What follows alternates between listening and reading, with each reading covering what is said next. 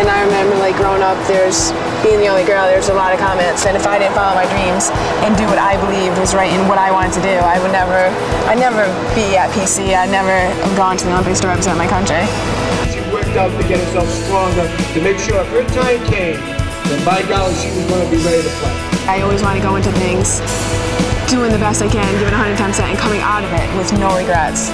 And I think that's the way like you should go through life. Reach for the stars, and if you have a dream, I'm living proof that dreams can come true. I want to beat everyone.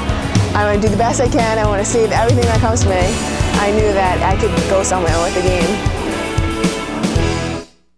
Things don't always happen for the best.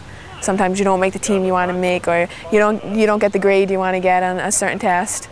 So you have to know how to deal with certain things. I prepare myself for the unexpected, and I think you need to do that in life because you never know what can happen. Ryan moved to Rhode Island when I was younger, and we grew up playing youth hockey at Warwick Junior Hockey Association. Great kid. I mean, couldn't be any nicer. Very thoughtful person, kind.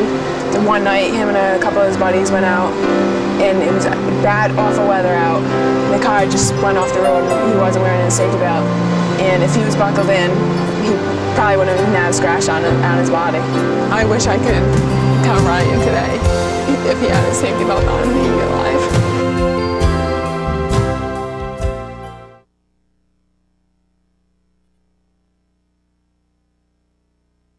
It's great to be a role model. I love the little kids, and it's so exciting when they're running up to you and they're like, oh my gosh, or you shake the hand and you're just like, I'm never going to wash his hand, and it's really cute, and I think all kids should have someone to look up to, and I'm honored to be a role model for them. And that's why I'm involved with the safety belts and the bike helmets.